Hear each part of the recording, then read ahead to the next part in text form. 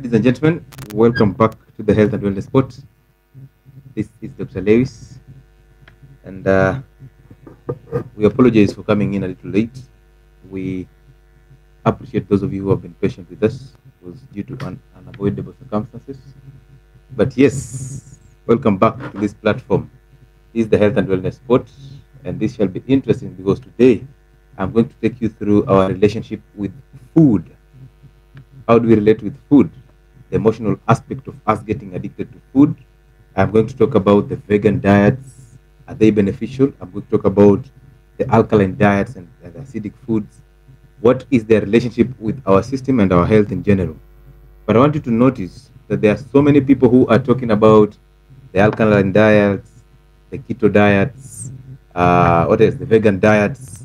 Others are talking about the carnivore diets, and they're telling you different things about all these diets. And at some point, it gets confusing. You can't know which is the best diet for you.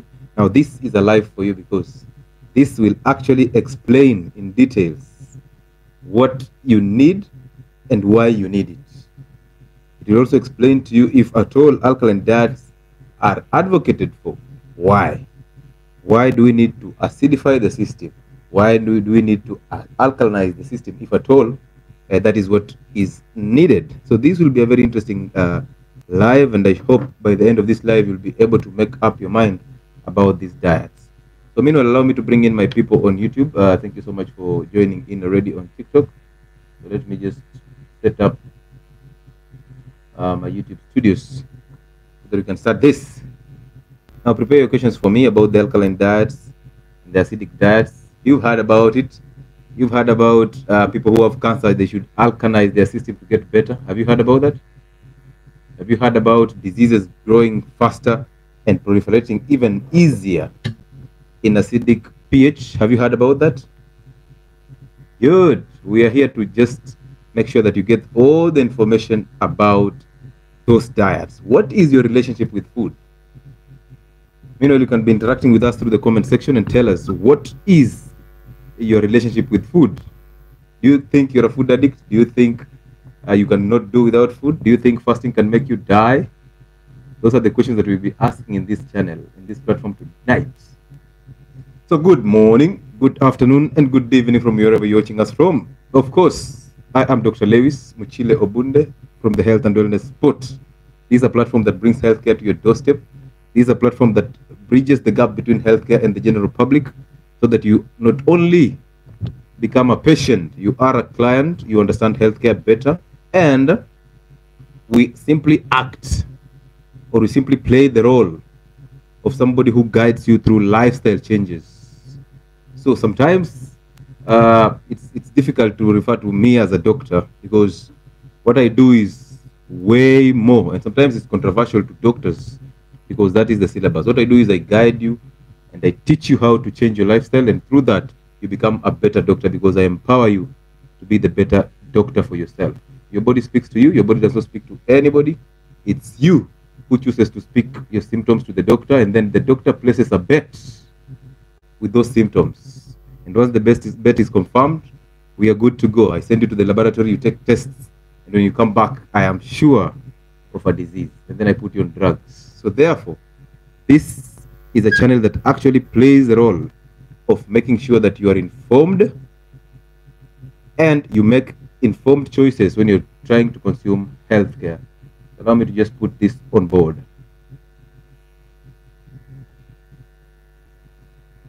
Good.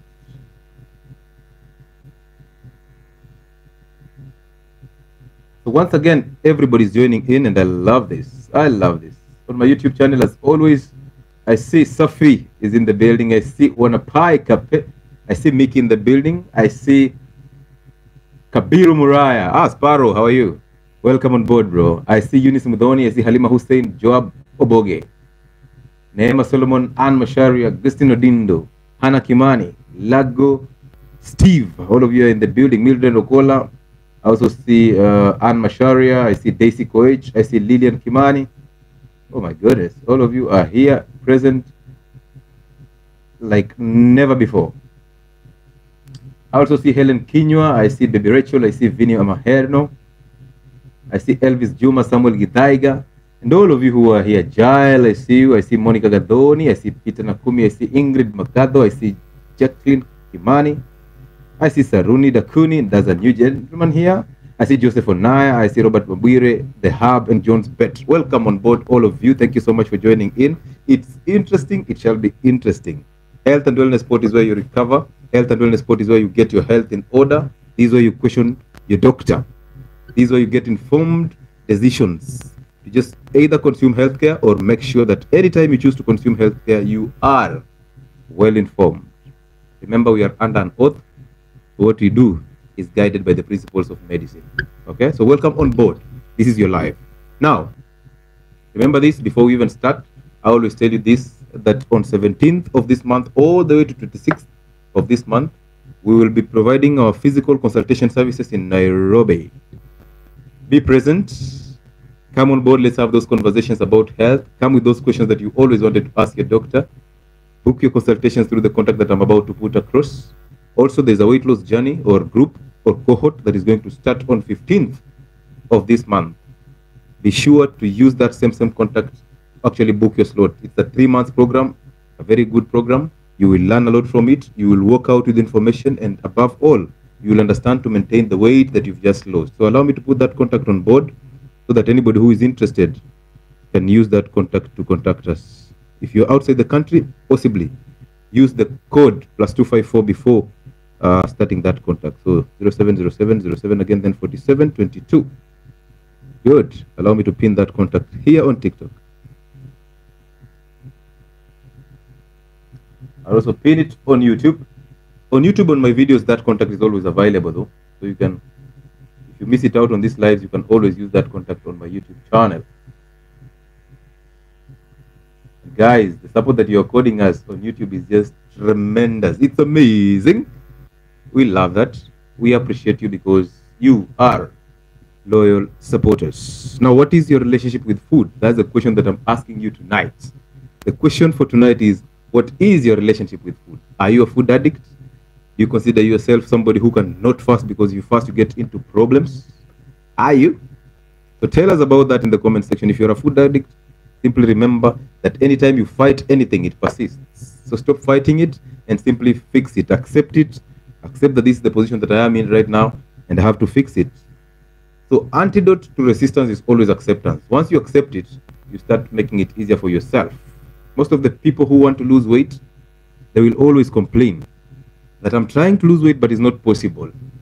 But the reality is, it's not like it's not possible. It's like in your head, you've already convinced yourself that it's not possible. You start from the mind. And then number 2, of course, you're doing things without understanding. You're doing things, and then little did you know that you have hormonal imbalances, the thyroid issues, and you have to fix them before you start a journey to lose weight. The good thing is, when you're trying to lose weight, when you start with the mind, and the best thing is about weight loss is those foods that will help you fix the thyroid and balance your hormones are the same foods that will help you lose the weight. Okay? So we're going to go through this. We're going to talk about the keto diets. We're going to talk about the carnivore diets. We're going to talk about the vegan diets. What are they? What are they? Which role are they playing in our systems? Do we really need them? Do we really need to classify foods into these categories? So we want to make up our minds this night that from tomorrow, as we start eating at noon, we are going to make a very sane decision on that plate. So 3 points will be involved here. Number 1 will be your emotions with food. What is the social aspect of food? And we know that most of us use food as a social aspect. It's only nowadays that people have gone to the phones and they have lost touch with reality. Traditional days, we used to sit on a table, we sit in a circle and enjoy the food, have small conversations here and there, and it was a bonding session. It wasn't just about the eating, it was about the bonding session. So food was used as a social thing, social activities. When you're eating, you're bonding with the family, and it becomes good. And when you're visited by your relatives, you're always trying to make them the best food. I'm putting best in quotes. The best food, according to them. Where I come from, the visitor will always come with what he will eat. So if they bring you chapati flour, then you make them chapati, okay? I don't know if that happens to everyone, but that's how I was raised, though. And then here I'm telling people, hey, when you come to my place when I'm fasting, we are all fasting. That's how I ended up losing some friends. When you come to my place when I am fasting, imagine me with a 48-hour fast. And you come and visit me. And now I have to stand, go make you a good meal, and then you enjoy that meal. And then as you enjoy sometimes it comes out as though I'm very mean, my friends. Do you think that's a mean move though? Like when I'm fasting, we have to fast. That's how I create a network that is actually I'm accountable to. There's no way I'm fasting and my friends are not fasting. The reality is, if 5 of your friends are fat, you are the 6th one. You are the 6th one. If 3 of your friends have never fasted, of course, how will you fast? How will you convince them that I cannot go for Shereh? It's impossible. So you have to actually be accountable to some individuals. So one, we're going to talk about the emotional aspect of foods. Are these emotions controlled by hormones? Why is it that women during the menstrual cycle, at a certain level in the menstrual cycle, they start craving for certain foods? Is it that these cravings were brought about by hormones during menstrual cycle or pregnancy? Or is it that these women actually got addiction earlier on before even the pregnancy, and the pregnancy just exposed their bad eating habits and their food addiction? Which is which? So that's what we're going to talk about. Number 2, we're going to talk about food itself. Why do we prefer the processed and ultra-processed foods instead of just going for the whole foods? Why do you think that some foods taste bad to you and they taste so good to somebody else?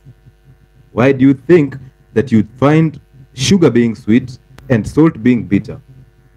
Did somebody mess your mind up? Did somebody just... And you see, when you tell somebody to take water, they will tell you, I don't like water. Or if you tell somebody to eat the liver, I don't like the liver, the taste.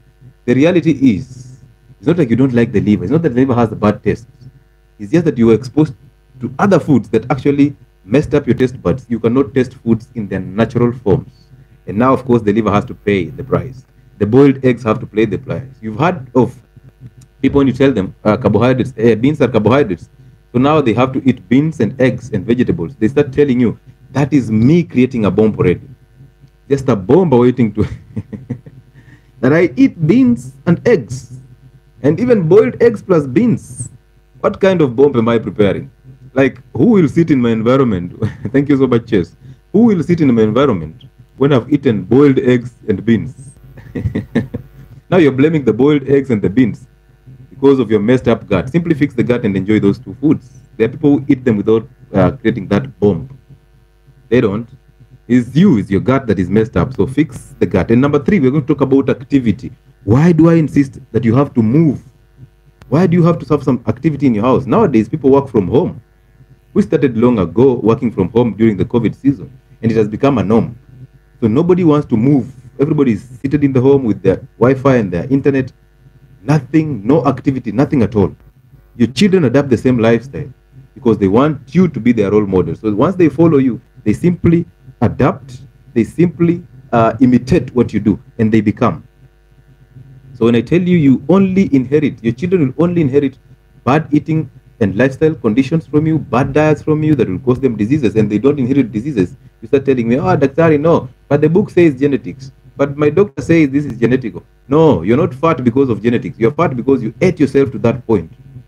Where were the genes 20 years ago? Where were the genes 40 years ago when men used to be tall and lean?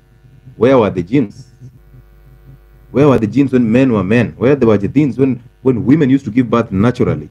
And now, because of genes, they have to go for a cesarean section to just give birth. Where did nature take a turn? Did we change nature? Did we try to change nature, which is very hard? You can't change nature because it will whip you hard. So did we try to change things so that nature fits in our schedule? It is impossible. Okay, so 3 things for today: emotions, food, and activity. Motion. Why should we be in motion all the time? Now, we can never talk about food without talking about how the body functions. What are the pH levels of the foods? Remember, we are going to talk about the alkaline diets, and we're also going to talk about the acidic diets. What are their roles? So therefore, we cannot talk about these things without talking about the pH scale. So to begin with, what is a pH scale? It's just a measure of how hydrogen ions dissociate. For example, if you take an acid, hydrochloric acid, you dissolve it in water, it forms an aqueous solution where the hydrogen ions are released in that water. So when you release those hydrogen ions, the extent at which these hydrogen ions are released in water, that is the measure of pH. If you have a base and you dissolve it in water, you're releasing hydroxyl ion, the OH ions. Now, this is always a chemistry, a biology class, and a reminder. So you don't need to cram, because I'll be here every other time to remind you your basic biology. So simply enjoy it. Don't have to cram anything. So now we have a pH scale. On the extreme right and on the extreme left, you see that line that we draw that starts from 1 all the way to 14, and in the middle is 7. So in the middle way there is 7. That is a neutral pH. Neutral pH. Water exists there. As we go further to the right, we go to the alkaline. So the higher we go in the numbers, the more alkaline those things become. For example, 7, 8, 9, 10, all the way to 14. From moving from 7 all the way to 14, that is increasing the alkalinity, the basicity of that product or that food. And moving from 7 going downwards, 5, 6, 5, 4, 3, 2, 1. The lower you go with the pH scale, the higher the acid, or the more concentrated the acid. And that's why on number 1 on the scale is the most concentrated acid on earth, that is called sulfuric acid. Sulfuric acid. If you pour sulfuric acid on your skin, you will simply turn into carbon. Very dark skin, it will burn you like crazy. It burns even the bones and converts the bones into something else, a dark mass, because it is highly corrosive to your system. As we come up from the way from 2 to 3, that is hydrochloric acid, another corrosive acid. Now this acid is what is in your stomach, my friends. Those people who tell me hyperacidity or I'm suffering from acidity, there is nothing like that. Your stomach was designed to be highly acidic and concentrated. So when you tell me I'm suffering from acidity, I'm actually telling you, hey, congratulations, you're not suffering. You're actually healthy, because those people who are suffering from gastric ulcers, gastritis, the reflux disease, stomach issues, development of gut microorganisms that don't reside in the stomach that give them diseases, even food poisoning, are people who have neutralized that stomach acid through antacids, through alcohol, through sugar, and all these bad foods, and even excess water without using salt. So once you neutralize that acid pH in the stomach, you start raising the pH from 2 headed to 5. Now remember this, once you neutralize that stomach pH, you have messed up the environment in the stomach. So you'll be unable to digest protein, because protein require pepsin, they require a strong HCl in the stomach for you to digest them. So now, in your stomach, you have that pH specifically to help you digest proteins. How amazing is that? So God designed that stomach perfectly to actually assist you in digestion of protein. Now this goes to our famous vegan diet supporters. If you choose to support vegan diets, simply use that and tell us the benefits of the vegan diets. Don't demonize the carnivore diets. Do not. Why? Because you cannot tell somebody that meat cannot be digested in the stomach when we all know that the stomach is intentionally acidic to digest meat. The stomach is not acidic to digest vegetables. No. The stomach is acidic to digest protein. Tears those larger molecules of protein into smaller molecules that can be now chopped off easily by the pancreatic proteases to make amino acids that you can easily absorb. And those amino acids are the ones that will be utilized in the system. So when you're trying to defend vegan-based diets, do not try to demonize the meats by telling a lie. So we have started correcting and demystifying the myths. If you're a keen student, you already know now you should eat meat. That is not me saying you should emphasize on carnivore diets and drop the vegan diets. We will get to that conclusion at the end of the video. So now as you grow into that pH at around 2.6, now listen to this. That dark soda that you take, including that diet soda that you take, has a pH of around 2.6 to 3.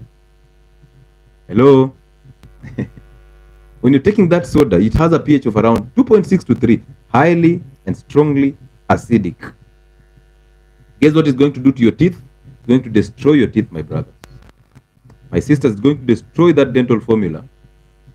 You're going to have a very foul smell as you continue taking that soda, even the diet soda.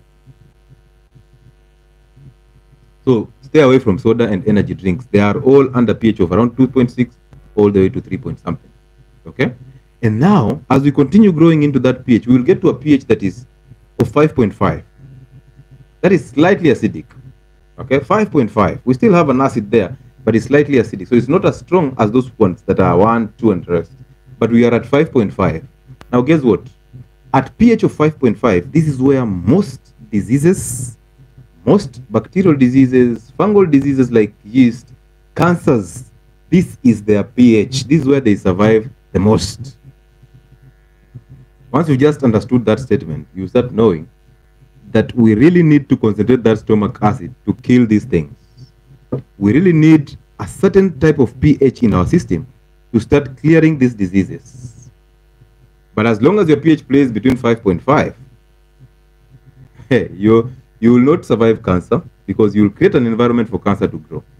You will not survive fungal diseases, the yeast. That's why women have a lot of recurrent yeast infections. You will not survive bacterial infections, okay, because they love this. And if you realized, ladies, there was a saying that, or there was a notion that when your boyfriend is coming over, I keep on repeating this because I want you to sink it in definitely. When your boyfriend is coming over during the weekend, I don't encourage men to move that direction, but when you're either going to your boyfriend or your boyfriend is coming over, one thing will happen. You want to eat as much pineapples as possible, so that when you urinate, you're urinating just pineapples and your vagina starts to smell nice. That is a mistake. Why? Because as you take that fruit, as you take that sugar, because fruits are sugar, as you take that yogurt, what you're doing is you're loading your system with sugar. And guess what? Your vagina has a bacteria that is called Candida albicans, a normal flora. When I say normal flora, I mean these are bacteria that exists in our system naturally. They don't cause any harm. Like H. pylori, like Candida. They don't cause either bacteria, fungi, or viruses that exist in our systems but do not cause any harm. Remember, our body cells are fewer as compared to the bacterial and microorganism cells that are present in our body. So we have more microbes than we have body cells. So as you eat that fruit, as you take that yogurt that has been sweetened, thinking that you're going to cleanse your vagina, what you're going to do is yeast infection. The fungus really loves sugar because this sugar will help it create a nest for itself, a house that it will actually proliferate and cause you more damage. So listen to this. You eat that fruit, you absorb the sugar. You drink that yogurt, you absorb the sugar. Fungal infections love sugar. They survive in sugar. So does cancer. So this sugar is the one that will actually start the acidic pH. And how does sugar convert things to become acidic? That's the major question. This is what sugar does. When the fungi enjoy this sugar, what they produce is uric acid, is lactic acid, and is acetic acid. Those are three acids being produced by the fungi. Now, when these fungi produce these three acids, what do you expect? What do you expect? As you eat that fruit, hoping that it's rich in vitamins, that is going to clean your vagina so that your cookie smells well for your boyfriend, guess what is going to happen? You're going to produce three acids through those fungi that reside in your vagina, the Candida albicans. These fungi will enjoy that sugar, and then they will start multiplying. But above all, they will now start producing uric acid, acetic acid, and lactic acid. Your guess is as right as mine. You'll start to lower the pH. You start moving from 7 headed back towards 5.5. So we're already creating a nest for these fungal diseases to survive. That's the reason why, as you eat that fruit, your infection goes and comes back every time. That's why you hardly treat that urinary tract infection. That's why you hardly treat that yeast infection. You're always scratching your privates. Now you know. Again, fungi loves very filthy environments. So if you keep on wearing those panties that can always hold water, like for the polyesters and the nylon panties, you keep on using water to clean your privates, but you don't dry it well, you're actually creating a survival mechanism for those yeast infections.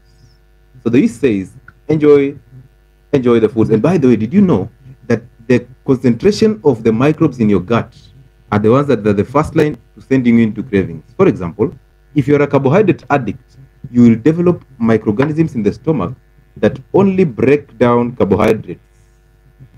So all other microorganisms that are enjoying protein diets, fat diets, dead.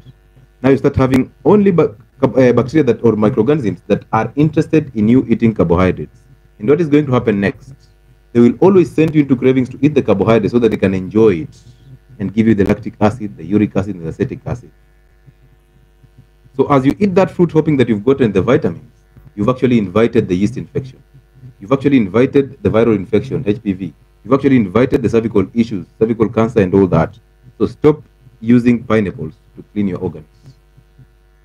Stop. You don't need it. And then at pH of 6.5, remember we are going up. We just started from 1, we went to 2 to 3, we went to 5.5, and now we are at 6.5. Now at 6.5, that's where your cells survive optimally. Somebody Hilda is asking me, Dr. how could strike? Hey, my friend. Where? If I strike here now, you can imagine how many people will deny information. You people, I will deny a lot of information to you people. That's injustice. I'm not saying I cannot strike. I'm saying, of course, I need remuneration and I need a better life for my children. But, yeah, this is what we enjoy doing, right? That's why we are always here. Yesterday, it was a testimonial Tuesday. I almost said terrific Tuesday. Wah! That's how the food industry has gotten into my head. So it was a testimonial Tuesday, and it was awesome. I think we had to cut it short because of time, but it was just awesome. You need to be attending those testimonial Tuesdays. Okay? So this is where you learn. This is the home of healthcare. So anyway, let's continue. As you raise to 6.5, your cells, remember there's a pH of the cell and there's a pH of blood. I will tell you about the blood, but let's talk about the cells. So your cells function optimally at a pH of 6.5. 6.5. 6.5 is slightly acidic, so your cells love that pH. Now, if you alter that pH by a little bit, let's say you just head towards the basic, you are actually limiting the activation or actualization of, thank you so much, Obilo, of your cellular function. You will actually inhibit optimization or maximization of your cellular activity. Okay? And below the same, you're doing that. If you're taking yourself into acidic environment, pumping your system with acids, what are you doing? You're actually altering the optimization of the function of the cell, because cellular organelles function optimally at a pH of 6.5. Hey, Obilo, you're feeling very, very fantabulous today. Thank you so much for those gifts that you're sending us. Thank you. We appreciate. I appreciate. Okay? So at 6.5 is where we need all these things to happen. What can we use to clean our organs? We'll talk about that, Halima. But fasting does the best. Okay? Fasting does a better job of cleansing the organs. But again, you don't need to clean your vagina because it is the ear and the vagina are self-cleansing organs. You don't need to do anything to them. Don't wash them with soap. Don't spray them with perfumes. Don't do douching. By the time you're thinking of cleaning that organ, it means it has a smell. So it is infected with disease. So what do? You need to fix the disease instead of fixing the symptoms. That foul smell is just a symptom. Fix the disease, which is just the sugar. Once you fix the disease, your cookie smells awesome. Awesome. That's what you need. So 6.5 is the normal pH for your cells. Now, as we head towards 7, 7 is the neutral pH. That's where water exists. Now we are at the neutral pH and we want to continue growing and knowing where is the most important pH of our system. Now at 7.3 to 7.45, look at that small gap, 7.35 to around 7.45, a very narrow margin. That is the blood pH. So remember this, the cellular pH, inside the cell, the pH is slightly acidic. But around the cell, the pH is literally near neutral. I want you to understand that point because I'll use that point to tell you something. So understand this. We've said, thank you, let's go. Hey, my friends. We've said that at pH of 6.5, cellular activity and optimization inside the cell. Outside the cell is blood, okay, and the fluids. And blood pH is near neutral. So what will happen if you change this blood pH towards acidic or towards basic. That's where it gets interesting, and that's where we get the lie of the alkaline diets. Now, anything beyond that pH of 7.4, let's say you're headed towards 8. If you head towards 8, you're going towards the alkaline pH, right? So when you get to 8, guess what will happen? Your cells will die. When you get to, let's say, 7.2, your cells will die, because in relationship to that pH of 7.4, 7.2 is slightly acidic. Even though they still, on the pH scale, they still look on the basic side. But in relationship to that 7.45, when you go lower, you're headed towards the acid. When you go higher, you're headed toward the base, which means the higher you go, let's say a pH of 8, that will take you to what we call alkalosis. So your system is basically alkaline. And your cell will definitely die because it will not survive under an alkaline medium. They want the external environment. The blood wants to be basically 7.5. So imagine what you're going to do to the cells. Now below the same pH of 7.45 or 7.3, because we started with 7.35 all the way to 7.45 as the blood pH. So below 7.35, let's say like around 7.2 or 7.1 or even 6, that is headed towards acidosis. But listen to this. My friends, nature and God are very wise. Those two things, don't play with them. Simply don't play with nature and don't joke with God. You can be an atheist, for heaven's sake, if you want to. But don't dare mock God, or don't dare change what God designed the way it should be. Don't cut off any organ. Don't cut off any tubes. So vasectomy is seniors, kindly. Sometimes in heaven you'll be asked, where did you take your tubes to? We need it fixed. If at all there's a heaven, for those of you who believe. But for us, this is our side of heaven. You are in the best heaven that God created for human beings. So take care of that heaven. When I see somebody eating maybe a sweet and then throwing that paper just aimlessly, I feel so bad. I start wondering, you mean you don't even care about nature as much? You've even become worse than an animal, because animals don't do that. The only thing they can do is defecate, and defecation is basically fertilizer. But hey, you who will go and buy fertilizer and then now kill the crops. Okay? What causes joint pains? Isn't it acid in meat related to it? We'll talk about that. Hey, kindly let me just note that before I forget. Arthritis and meat. Meat does not cause you arthritis. I'll explain how you get to arthritis. That's also acidic environment, okay? Good, so I'll explain that. Thank you so much. That is Blackman King for that good question. So if I forget, please be quick to notify me here, okay?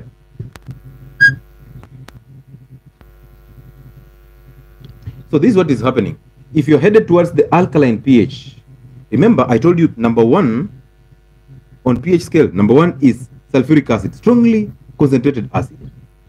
On the other hand, is it hand or end? I've become a Kamba. On the other end, 14 is strongly basic. And guess what? At the strongly basic environment, this is where we have the metals, the minerals. For example, calcium is the most alkaline metal that ever existed. So when you're headed towards the basic environment, what you're going to do is you're going to leach calcium from the bone. Why are we leaching calcium from the bone? Because it's highly basic. So we are leaching calcium from the bone because calcium comes out from the bone as calcium and phosphate, that complex. And then this calcium is the one that is going to try. What is happening? Hey. That calcium is going to try and make a normal environment around the cells in blood. So it's going to try and reverse this alkaline environment. That means you're going to weaken the bone. But since it's coming in as nature's way of making sure that you have now reversed the alkaline environment, the danger comes in this way. Once you have reversed that, you will now have calcium and phosphorus in blood, what we call hypercalcemia. Okay? When you have hypercalcemia in blood, that is a danger, because calcium is a metal that is actually used to contract either glands, either cells, or even contract the smooth muscles lining your blood vessels. And when those smooth muscles contract, the blood vessel narrows. Now look at that. We have achieved a point where you have high calcium in the system because of alkalinity. So those preaching about alkaline diets tell us about the leaching of calcium from the bone and the leaching of phosphorus from the bone coming into blood to just normalize the pH. And when they come into the blood, what they do is, after you have normalized the situation, nothing is going to happen to this calcium. So they will either be sent back to the bone, but they will not go deeper into the bone. They will be on the surface of the bone. Or they will be deposited in the heart. And when they deposit themselves in the heart, what happens is they are the ones that are responsible for contraction of muscles. Now you have your heart contracting, and that's what we call arrhythmias, abnormal rhythms of the heart. Now you'll have your blood vessels, the smooth blood vessels, the smooth muscles around your blood vessels starting to contract and narrowing your blood vessels. Now you'll have your kidney problems because calcium deposited in the kidneys is responsible for calcium oxalate stones. These are the kidney stones. Nobody is talking about that. Everybody is talking about you eating spinach and spinach causing you the kidney stones. Everybody is talking about eating meat and meat causing you kidney stones. But nobody is telling you that kidney stones are actually calcium oxalate stones. Where are we getting the calcium? The alkaline environment that we create in blood that causes calcium to come from the bone into the blood to just normalize the homeostasis, maintain the normal functioning or the normal environment around cells. That is blood or the fluids. Once that has been normalized, this calcium has nowhere to go. We have now hypercalcemia, and the system has to deposit this calcium somewhere. So it either deposits in heart muscles, you start getting contractions, that is arrhythmias. You start getting this calcium deposited in the kidneys, and you combine them with the oxalates that are coming from nuts, that are coming from the spinach. So the oxalates are not the problem. The problem is the calcium that is coming in to combine with these oxalates to form calcium oxalate stones. And we form these stones literally on a daily basis, but they are cleared through urine. They only become a problem when they grow bigger and they block the pathway of urine. And now you start having the pain, start having the infections and kidney problems. This is kidney stones for you. This is hypertension for you. So as you narrow those blood vessels because of their contracting, this is hypertension because now the pressure under which blood has to go through that blood vessel has to increase now. And guess what is going to happen to your heart? Your heart is also contracting to make sure that there is a lot of effort given to push this blood through this blood vessel that is narrowing. Now the left ventricle of the heart starts to enlarge. That is what they call in medical terms cardiomegaly, an enlarged heart. Now when we mention cardiomegaly to you, start being scared. Hey, the doctor told me I have an enlarged heart. Now guess what is next? I have sold you the fear successfully. So the next thing I'm going to do is I'm going to recommend you a drug for hypertension, and guess what? The reason why you take CCBs, calcium channel blockers, aka nifedipine, aka amlodipine, is because you want to block this calcium from getting into the cell. So instead of somebody telling you to simply take magnesium, because magnesium is the one that pumps calcium outside the cells, and to take fatty meats to get vitamin D, because vitamin D and vitamin K2 are the ones that carry this calcium from the blood vessels and deposit them in bones. Somebody keeps on telling you, hey, yeah, where? Allow me to take a minute to just relax. Somebody tells you need heart surgery now, but you have not fixed the calcium problem. Somebody tells you that you need to take nifedipine, which is a calcium channel blocker. I told you when you're part of this channel, you will understand that the mode of action of drugs can actually lead you to the disease and the cause of that disease. If you're taking nifedipine, it is a calcium channel blocker. If you're taking amlodipine, it is a calcium channel blocker. If you're taking a drug that is called verapamil, it is a calcium channel blocker. They block channels that allow calcium to flow inside the cell. The problem is, they are doing a good job, yes, but are they fixing the calcium that is in your blood, that is being deposited on your blood vessel, causing the contraction of the smooth muscles and causing the narrowing of the blood vessel? No, they have not. So they are fixing the symptom. They are fixing this, they are dilating this blood vessel temporarily, but they're not fixing the calcium that is being deposited in this blood vessel wall. So do you have your answers to those drugs that are used for hypertension? Of course you do. So simply tells this person, you can take sea salt because sea salt has magnesium. You can eat nuts, you can eat avocados. They have a lot of magnesium. And the role of magnesium is simply to pump calcium outside the cell. So when magnesium goes into the cell, it pumps calcium outside the cell. When it pumps calcium out of the cell, now it's the role of vitamin K2 and it's the role of vitamin D to actually take this calcium and deposit where it belongs, in the bones, so that you have stronger bones and you recover from hypertension. Is it hard to tell somebody that? Do you need to put me on 7 drugs, a combination of drugs for hypertension? Do you really need to tell me that I need a surgery for heart disease when the heart is just trying to adapt? You know very well, when you go to the gym and lift the bicep, you start growing a bigger bicep. Why? Because it's adapting to the force that you're giving it, so that next time it actually does help you in lifting even heavier weights. That's the concept of muscle growth. But you see, this calcium is coming from somewhere. It's coming from you trying to make the system alkaline. But, hey, let me read this to you. This is $19 from Imani Jeans. Thank you so much, doctor. You have helped me reverse H. pylori, pre-diabetes. Ooh. That's a super chat. This is amazing. Super chat from Imani Jeans. Thank you so much for $19, my friends.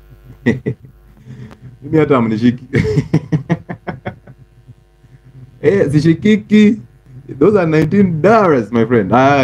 You are waiting, Shika. Watch out. We end the live. Thank you so much for joining in. Anyway, let's continue. Okay, thank you so much for that. It's actually appreciated. So let's continue. So when you're growing that muscle of the heart, you don't need a surgery for the heart, because if I remove that heart, I have not fixed the problem. And remember, when we're talking about hypertension, we said these deposits of sugar in this blood vessel, inside the blood vessel, they are corroding that, and cholesterol comes in to fix that erosion. When it comes in, it starts to attract cells, and you start growing a thicker and narrow a thicker blood vessel wall. Now it narrows. Now you've added on calcium to contract it. So actually, you're actually making sure that this blood vessel is always contracting. And as it contracts, you will not recover from hypertension. Therefore, hypertension, you need to drop the calcium that is coming in. You also need to drop the sugar that is causing narrowing and thickening of blood vessel walls. How hard is that? Hello? How hard is that? Do I need a heart surgery if I've not fixed what caused that heart to start straining? Because the heart was straining and the left ventricle started to grow bigger because it's adapting to the force that it has to pump into the blood vessel. If I go ahead and remove this heart and give you even a new heart, the only problem will be that heart will experience the same conditions. And that's possibly the reason why most of those people who have taken a heart surgery, that risk, they still end up dying after 2 years of the surgery. Now we understand this better. So calcium channel blockers are actually blocking the channels of calcium. So they are blocking calcium from going into the cell, because if calcium goes into the cell, everything starts to contract. The cell starts to contract. The gland starts to contract and release hormones. The heart muscles start to contract, and that's hypertension or arrhythmias again. Your blood vessel, what are they called? Smooth muscles that line your blood vessels start to contract, and your blood vessel narrows. And that's how you start getting all these issues. So diets are very important. So therefore, alkalizing the system can actually land you in more trouble. But we have not yet come to the conclusion that alkaline diets are not good. So don't be quick to judge. Let's continue. So that's you heading into the alkaline pH. Okay? But I want you to understand this. That again, the system is designed to actually favor you. Even if you mess it up for the longest period of time, the system is designed to favor you. How? There are two organs that regulate alkalinity and acidity in your system. Two organs. One is the kidneys, the other one is the lungs. Now, when you are running in the gym, you're exercising, your muscles need oxygen so that they can burn more glucose. But apparently, if you're controlling your breathing, you're going into anaerobic respiration. So you're going to break down glucose under low oxygen. That is anaerobic respiration. If you have oxygen, that is aerobic respiration. So under anaerobic conditions, because now you're running and you're not adapted to just burning oxygen, burning glucose under low oxygen. So you're going into anaerobic respiration. Guess what you're going to yield? Lactic acid, the one that gives you crampings in the muscles. Lactic acid. Lactic acid is an acid. Now, this acid is in the system. Before it's deposited in the muscle, start giving you those muscle cramps, it is in your blood. What is happening when you have lactic acid in your blood? Students, what is happening when you're having lactic acid in your blood? We are not moving until we get that answer. What do you think is happening to your system when you're exercising under low oxygen and getting the lactic acid accumulating in your system? When you start getting those muscle cramps, what do you think is happening to your blood pH? Let's see those of you who have been concentrating here.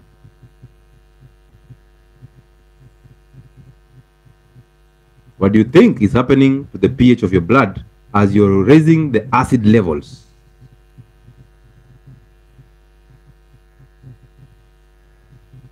So when you start addressing the root cause, you start understanding. So what is happening is, yes, no, it's not an alkaline state. You're going to the acidic state because lactic acid is an acid. So you're going into an acidic state, which means you're lowering your pH. Understand this, when you raise your pH, that is alkalinity. When you lower your pH, that is acidity. So when you produce that lactic acid, the pH is going down. When it goes down, that is acidity. Now remember, at pH of 5.5, which is acidic pH, that is where we have fungi, that's where we have most diseases, and that's why we have cancer. So that's the reason why, for you to get adequate optimization of health, start breathing normally. That's why I tell you to meditate. Exercise breathing techniques. When you're in the gym, breathe through the nose. Enjoy the breathing. Okay? That's why you start breathing faster and heavily. Why? Because your system is actually, the lungs are trying to excrete the carbon dioxide that you're forming in the system because you are under anaerobic conditions. So for you to remove that CO2 and get more oxygen, you have to breathe faster and heavily. So the lungs, that's how they control acidity. So when you have this lactic acid, you breathe faster because this is the acidosis. So the lungs start giving you oxygen so that you remove the CO2 and now you can ease up on acidosis. Because remember, CO2 in blood, you remember the reaction of carbon dioxide with water? Do you remember that? This is where it gets complicated, right? When you react CO2 with water, you get weak carbonic acid. Weak carbonic acid. When you get weak carbonic acid, what is happening to your pH of the blood is going down. That is acidic pH. So for you to reverse that, you need to breathe deeply and breathe faster so that you get the oxygen and you remove the CO2 so that you don't form the weak carbonic acid. Let me remind you of chemistry. When you are told, how does rain cause rusting of your ion sheets? In the atmosphere, we have CO2 and rain is water. When water gets in contact with that CO2, it forms weak carbonic acid. Weak carbonic acid reacts with either aluminium to form or the ion to form rust. Water also has oxygen, so ion plus oxygen, rusting. Now that's the same concept that is happening. When you're trying to breathe heavily and faster, you're actually trying to get rid of the carbonic acid in blood, and then your pH goes back to normal. So that's how your lungs control acidity or acidosis. Organ number 2 is the famous kidneys.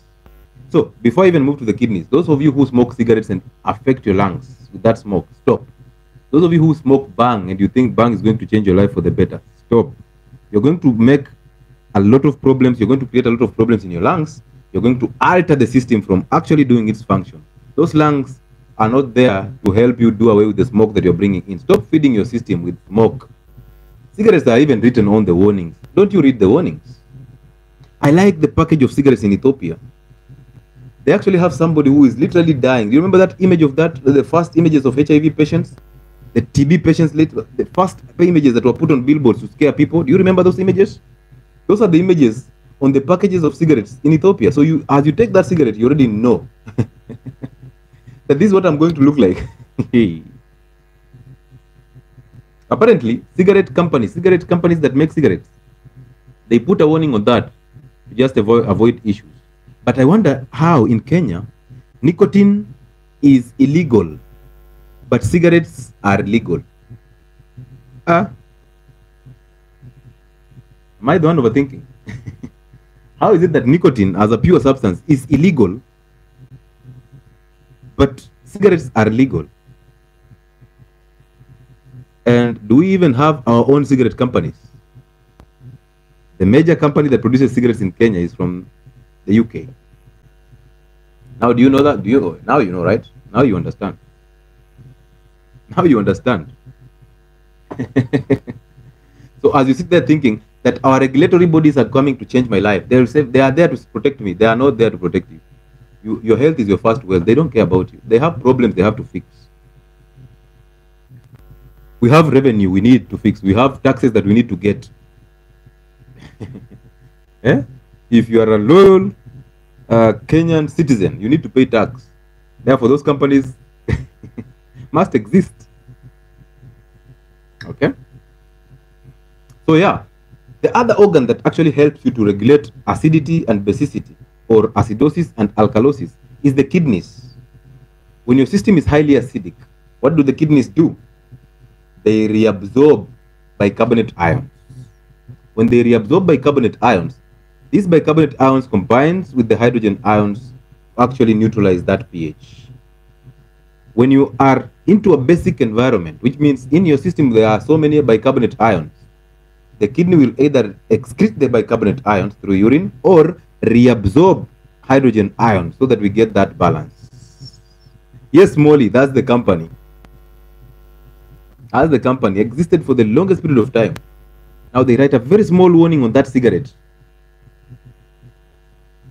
A very small warning that you don't need to care about the warning. You simply take your puff. Then they lie to you that that filter is going to control the amount of toxins that are going into your system. A lie.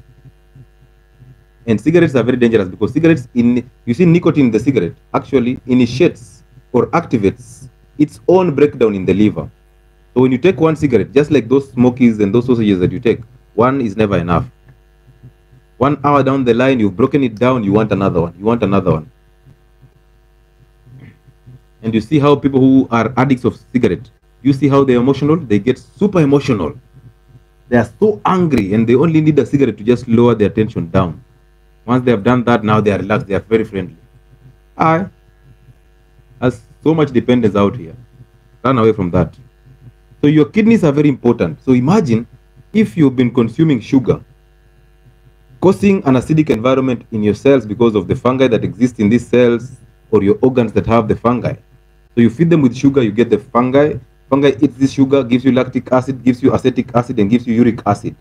Turns your system into acidosis. And then the same sugar kills the kidneys. So therefore the kidneys are unable to control the acidic pH in blood. Guess what you're going to have? Problems. Now also remember, as you make the environment around the cells basic, you're going to deny yourself the heart muscles potassium. So you'll go into hypokalemia. That is a heart attack. Hypokalemia. You know how potassium is important in regulation of heart function. Now you're starting to understand. Slowly but carefully. Now I know this is too much information in one night, and free information, too much free information is toxic to people. But the same information is power to other people. So imagine you sitting here for an hour plus and walking out of this session as empty, even worse than you came into this session. At least when you leave this session, just remember that doctor who keeps on shouting on those platforms every other time told us not to take sugar. At least walk away with that point. That alone is enough.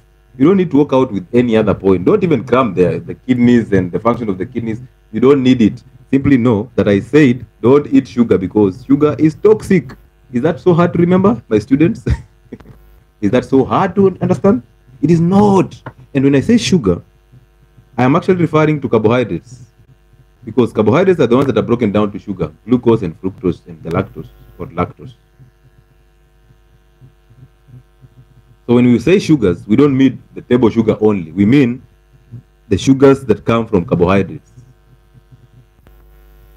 Of course, exceptions of the complex carbohydrates, which will always be broken down to sugar also.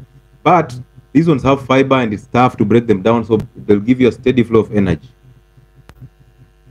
As compared to the simple sugars, the rice, the ugali, the chapati, the bread, the pasta that are broken down so fast and then absorbed fast and causing a spike in glucose, which will give you insulin resistance.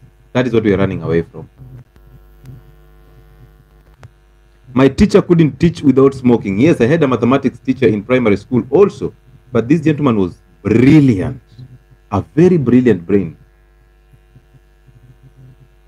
But the shaking, he couldn't even hold that chalk when he was in that shaking motion. So he had to go around the classroom and now take a puff, then press the cigarette, put it in the pocket. Sometimes it burns the pocket, and so embarrassing. But he was a brilliant head teacher and a mathematics teacher. But this, this, yeah. He used to get so angry and everybody will be whipped until he goes and takes his cigarette. That's when he comes back and he's so friendly. He can even apologize. Did you say a lot of water makes the stomach pH to be low? Now, a low pH is acidic. So start by thinking in that direction. There is no way you can dilute an acid and then you get a low pH. You raise the pH. But this is the point. You need a lot of water to dilute that stomach that stomach acid salt. You need a lot of water. But of course, according to concentrations and the chemist, the higher the volume, the lower the concentration. So when you add the volume, you reduce the concentration to a certain amount. But you see, the body is designed perfectly. When you try to reduce the concentration, the body will produce more acid to just bring back normalcy. So the body is always trying to struggle to bring back normalcy. That's why you have all these organs. That's why you have the liver and the kidneys. So don't worry about taking water. Simply take water. You need hydration. But as you take that water, add a pinch of salt, because salt will concentrate your stomach acid, and that salt will help you absorb all that water, about 80% of the drinking water that you've just taken. So you need salt when you're drinking water. But if you just drink water aimlessly, what you're going to do is you're going to flush out electrolytes from urine. That's why you urinate a very clear urine. So you'll flush out the sodium, you start having a migraine. Therefore, when you drink a lot of water without using salt, you're going to dehydrate yourself. Yes, I just said it. When you drink a lot of water without adding a pinch of salt, you're going to get dehydrated because you're going to flush out sodium. And when you flush out sodium, chlorine follows and water follows. When I'm talking about salt, I'm talking about sodium chloride. Salt is sodium chloride. The rest are just additional. For somebody who has hypertension and for somebody who wants to reverse issues with calcium in the system, you can take sea salt. Has a lot of magnesium. You need it. You can take Himalayan pink salt. Okay, those, or the Celtic salt, those are the ones that have additional minerals. But if you're targeting just the absorption of that water, even table salt is perfect for you. But nowadays, salt is actually adulterated. And have you realized that apple cider vinegar, the ones from that good company that we used to think, is looking actually very diluted? Have you realized that? Most of you will not realize that because most of you don't even take that product. You would rather go into a hotel, sit down and drink dawa. Nowadays, dawa is a very famous thing. By the way, let me talk about this dawa thing. A concoction of garlic, a concoction of ginger, lemon juice, no pills, lemon juice, and all that nonsense in one bottle. Then you busy seated there after eating your cakes. After eating your cakes, now you're seated there drinking that whole 2 liters of dawa or that bigger cup of dawa.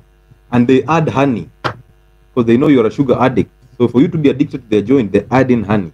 You're drinking that dawa, thinking that this dawa is going to burn your fat, thinking that this dawa is going to change your life for the better. And I've seen this all the time. People sitting in those restaurants and they ask for dawa. No, me, I don't take sugar. Me, I don't take tea that has milk. Me, I don't take coffee. I would rather prefer dawa. And then they bring you dawa plus honey, and you pour all that honey in that dawa, and you're thinking that this honey will burn your fat, it will help you reverse diabetes and the weight gain. You're wasting time. It's a waste of your precious time. Dawa is as useless as that Uji power. What they keep doing in that Uji power is just playing with your psychology. When they tell you now, when you take this cup, the bigger cup, your wife will tap out. You're busy there going to take that Uji power. You're struggling with the Uji power, thinking that Uji power will give you the erection that you deserve. That's a waste of your precious time and money. They will play with your psychology. So when you go back home, you will actually get an erection because of the mindset, but a very weak erection. Now tomorrow you want to go back and pick something else, there more of the Uji power, because you actually got a slight erection. Now when you come back, they add in some sildenafil, the erection pill. My friend, you go home and you perform. This is a performance of the year. There's no other than you, my friend. And when you get that performance, now it becomes addiction. So you now go there to take that Uji. You're thinking it's just Uji. Simply go to the pharmacy then and buy the sildenafil. Instead of just wasting your money on Uji, loading your system with a lot of sugars and glucose and plus a drug.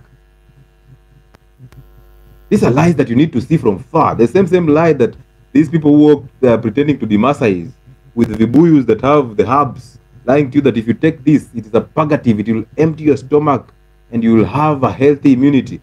Now you take 1 cup and you diarrhea like a river. You want to diarrhea until you diarrhea the lungs.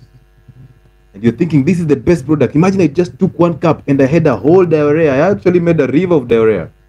This one was cleaning me. They tell you when you diarrhea, just know you're burning fat. Just know now the system is cleaning up. My friend, they just added in a purgative called lactulose. You need a third eye to see these things. Nowadays people are disguising themselves as Masais, putting on shukas and selling you these products on the streets. This is a gentleman who has a very big pot belly. He's unable to diarrhea that pot belly out of his rectum, but he wants to prove to you that this one will help him. Will help you actually clean your system. Don't be desperate. Don't be desperate. Don't ever be desperate. You can do better.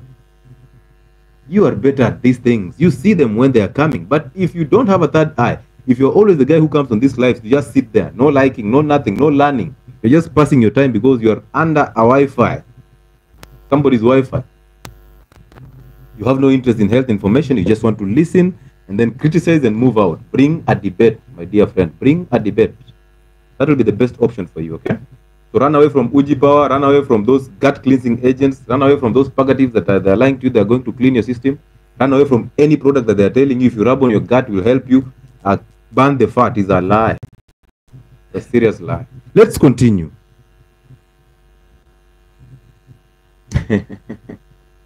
Where? There is fire, right? Kumawaka moto.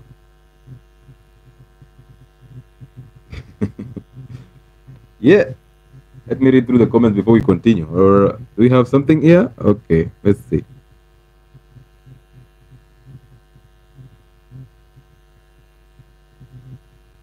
And by the way, just before I forget, you see we were mentioning about the effects of this calcium that is being deposited in the heart to give you arrhythmias, being deposited in your blood vessel to give you hypertension, being deposited in your kidneys to give you kidney stones. It is also deposited in the eye to give you something that is called cataracts. This is when your grandparents or your father goes to hospitals and they are told they have to peel off the eyes. Have you ever seen that? How was I forgetting that? I have seen people going to hospitals and they are told, we're going to remove that web. They call it a web. Let's go and peel this web. And when you peel it, you recover your eyesight. Now they peel it once, you even see more blood vision. Next time you're back to the hospital, they want to peel another one and tell you now you have these are these people were unable to treat your eye problems that are caused by sugar and caused by the calcium that is being deposited in the eye. And now those are 2 eyes that they were unable to treat. And now they want to give you 2 more eyes in form of spectacles so that you have 4. Now you have 4 useless eyes. Okay, they were unable to treat 2. Now you have 4. So instead of just treating the cause, they want to add you 2 more eyes. Like, I am tired. I am tired. I used to think, gone are the days that I used to think that people who put on spectacles are very bright. Did you have the same notion? That we used to believe that those people who put on spectacles, my friend, these are the brightest. Yeah? The brightest in your class. That gentleman who put on spectacles actually looked the brightest. Underline the word looked. That lady who used to put on spectacles all the time, they're wiping the spectacles. They're the ones who looked brighter. Only now that we are realizing, hey, the system set them up for failure.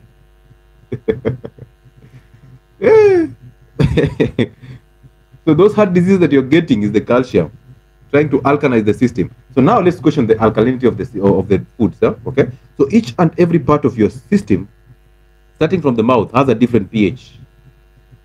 You get to the stomach, you have an acidic pH. So tell me if we are all thinking. Remember we said around the cells or in blood, we need a pH of 7.35 to about 7.45, near neutral. And then inside the cell, we need a pH of 6.5, which is acidic, a slightly acidic environment, right? So if you remember those two, now let's question the alkaline diets. They tell you that making the system alkaline will actually protect you from cancer, from diseases, from mucus, and from what else? And from the yeast infection. Very true, because those diseases survive under the acidic pH of 5.5. So at least we have an answer for that one. However, telling me that alkaline diets will actually change my system to be alkaline, that's a lie. We will introduce a lie detector test here. It's a lie. Because if you take, let's say, some of those foods that are basic or acidic, let's say like the lemon that is actually victimized for being acidic all the time, and that those people who have gastritis should never take lemons because they will go into hyperacidity. Acidic foods will mess up your stomach. It's another lie. So let's take, for example, that lemon that you consider acidic, or let's say that that's soda. So you take a lemon that is slightly acidic, and then that lemon, you take it. By the time that lemon is getting to the stomach, is it still acidic? Yes, because your stomach pH is still acidic, okay? But by the time this lemon is getting into your small intestines for absorption, is it still acidic when the pH of the small intestines is basic? Is it? Are you seeing where I'm coming from? So when you tell me that if I take bicarbonates, I will end up absorbing bicarbonates to make my pH around the cells alkaline. So basically my blood pH will be alkaline. You're lying to me in broad daylight, because you're telling me that I will take bicarbonates and absorb bicarbonates. But reality is, this bicarbonate, the first encounter, it will be an acid. Therefore, there will be neutralization. That bicarbonate does not exist anymore. When it gets in contact with the HCl in the stomach, it is not a bicarbonate anymore. So your alkaline foods, once they get into the stomach, they encounter an acidic environment. There will be a reaction. Do you need rocket science to understand acid and base reactions? We don't. So no single diet, and by the way, it's not about the pH of the foods that make the foods healthy or that make the foods protect us. It is the nutritional value of these foods. Do they have amino acids in form of proteins? Do they have carbohydrates in form of fiber? Do they have fats, essential fats? If they don't, whether they are alkaline or acidic, they are useless foods. Feed your system with nutrient-dense foods and not a balanced diet. A balanced diet is a creation of the food industry. Your body is not interested in how much food you're eating. It is interested in how much nutrients are present in that food that you're eating. So somebody who just ate eggs plus the yolks or the liver with vegetables and an avocado is way better than somebody who took a whole load of ugali plus 2 pieces of meat and some vegetables. So when you're told to eat a balanced diet, ask that gentleman one question. How will my body know that what I've put on this plate is the balanced diet? Because the body will ask for what it needs according to the deficiency. So how will I know that my body needs vitamin D in this equal amount? How will I know how much the body will absorb from the food that I've eaten? Therefore, trying to focus or trying to condition your body to think that what you put on that plate is the balanced diet is useless. That is one. Number two, how can it be a balanced diet when we have one macronutrient being more than the other? Look at most people. You eat ugali plus vegetables. Others eat vegetables plus ugali, which means one is the bigger portion. So how is it balanced? You cannot dictate what the body wants. The body knows what to do. Feed it with nutrient-dense foods. It will take the nutrients from that food and it will use that to balance hormones. It will use that to heal. It will use that to activate every system and repair every worn-out tissue in your system. And that's how the body is. So use nutrients that work with the body, not against the body. So as you eat that acidic food, by the time it's getting to be absorbed in the small intestine, it's not acidic anymore. Number 2 on these alkaline diets, we said the body has different pH. In the stomach is highly acidic. As it gets into the duodenum and the small intestine, the pancreas is producing bicarbonate ions. Why? Because these bicarbonate ions are the ones that are supposed to neutralize the acid that is coming with food from the stomach. So it's neutralizing that. So you're trying to tell us that the body does not know what it's doing. It is actually trying to tell the system, don't bring an acid into the small intestine, because this here is a basic environment. If you bring acids here, you will create a wound here, and that's the duodenal ulcer. You will bring me issues here, and that is inflammatory bowel syndrome or ulcerative colitis.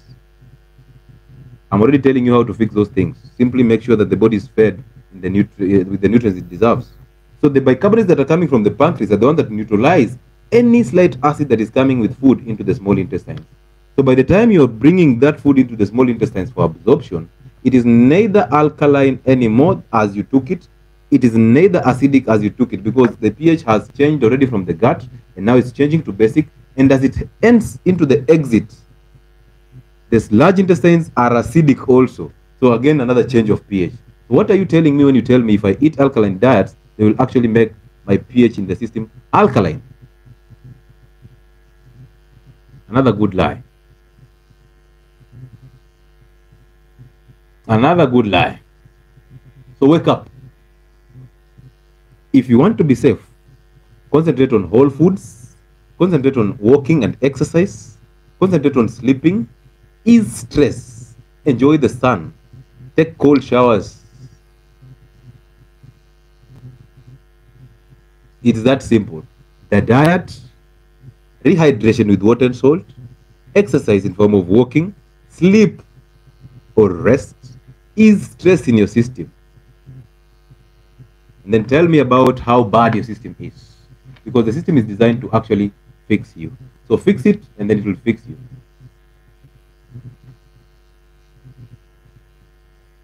Good. So as we continue, let me just finish this up. So let me read to you some of the alkaline foods that exist and that you don't know. So these are the foods that you're told when you eat these ones, you're going to make the vegans.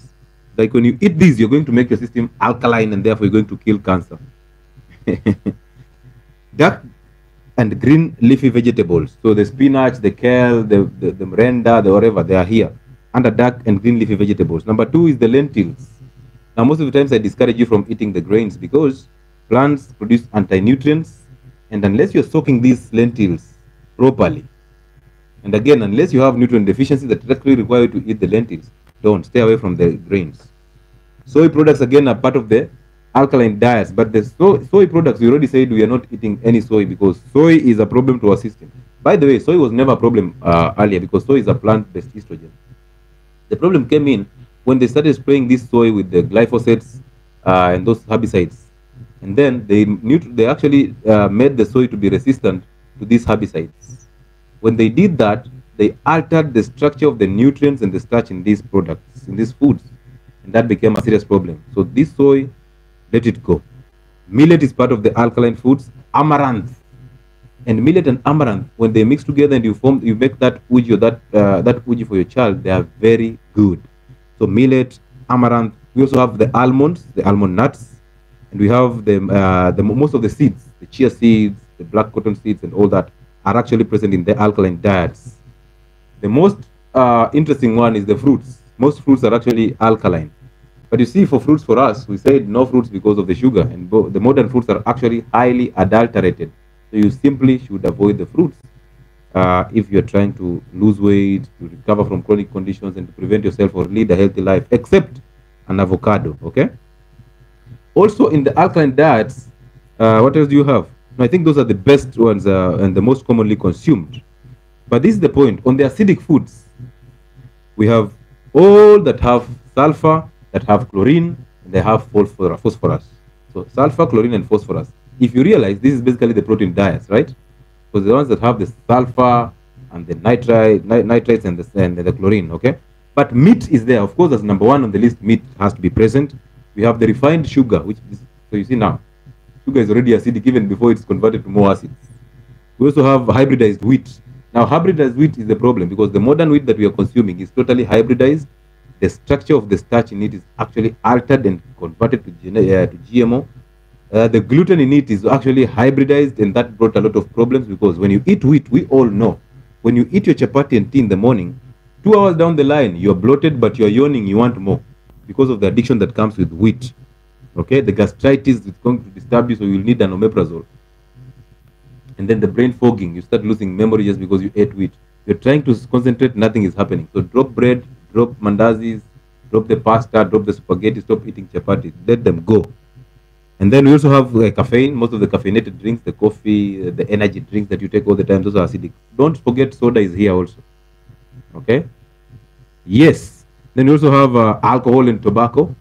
Those are acidic. They are not foods, of course, but they are acidic things that can actually mess up your system.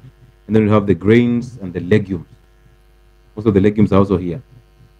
Okay? So remember, grains are also existing on the other side in form of lentils. Okay, alkalines. So there are foods also that have both the pH. They can experience, most people, if you eat tomatoes, you can either get an acidic environment or a basic environment, depending on how your gut is. So those that exhibit all the pH on an extreme scale is the tomatoes. They experience both alkaline and basic pH. We also have the bell peppers. We also have the eggplant and the Irish potato.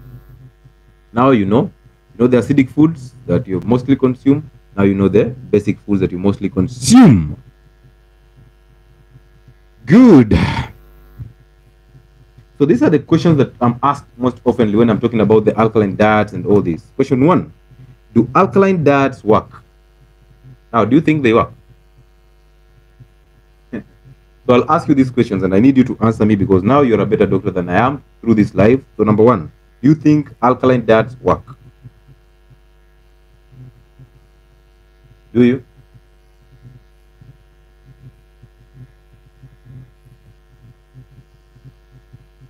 Answers that I'm seeing here is already no, no, no from Abdulaziz, no from Carol, no from Shiro M. Shiko is saying somehow. Shiko, now you either or. Hii kucheza katikati wachia wanasiasa. Let it be for the politicians. For us, you either here or there. Be decisive on dietary matters and your health. Take a bold stand. Okay? Simply either no or at least Annabelle says not sure. So that's basically, I don't know what I'm saying, but again, we'll answer that. No, no. So yes, the answer is, if you're trying to use alkaline diets to get an alkaline pH to solve your problems in form of diseases, they will not work. And the answer is very simple. We already said that the body exists in different pH levels, from the mouth, the stomach, the small intestine to the large intestine. So by the time that food is being absorbed, it's not the same food that you ate.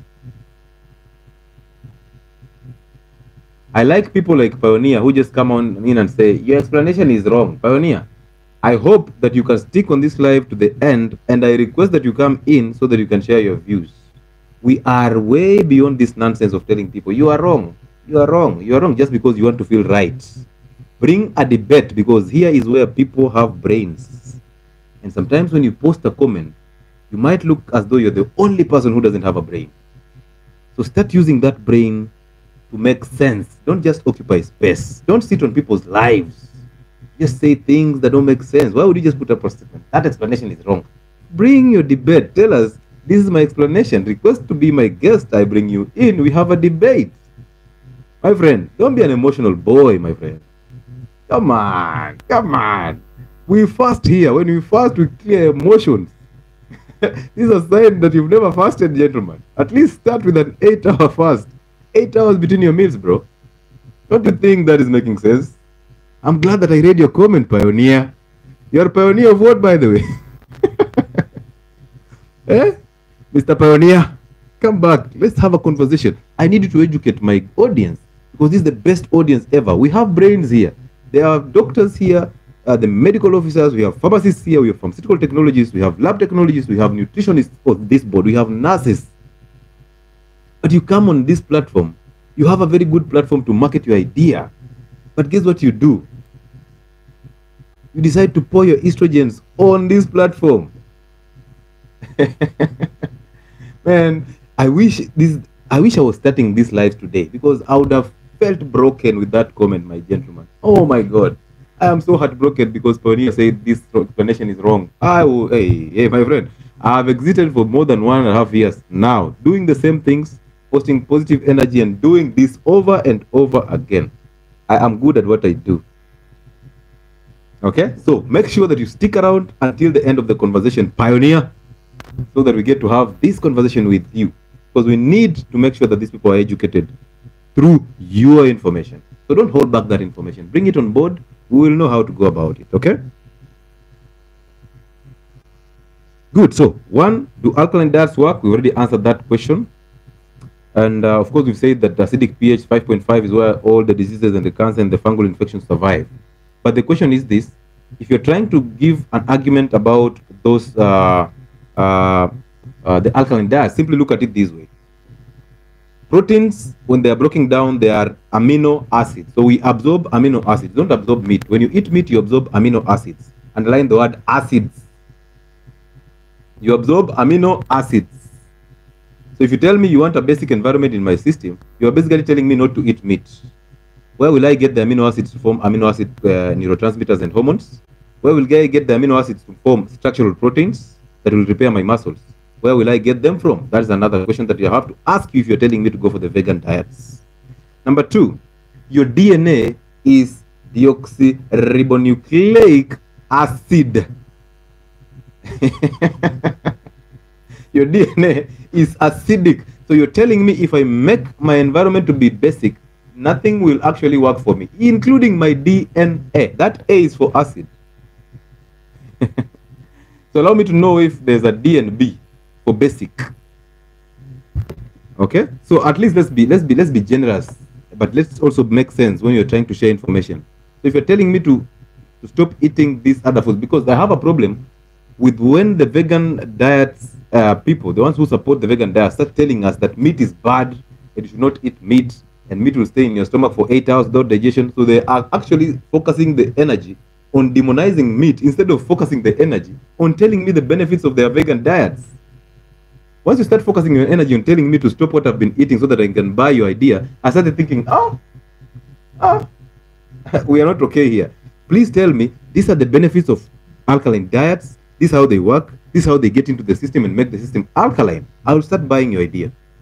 But if you come to me and start telling me, hey, your father is the problem. Your father is the problem. I'm like, where is the problem? Where is the...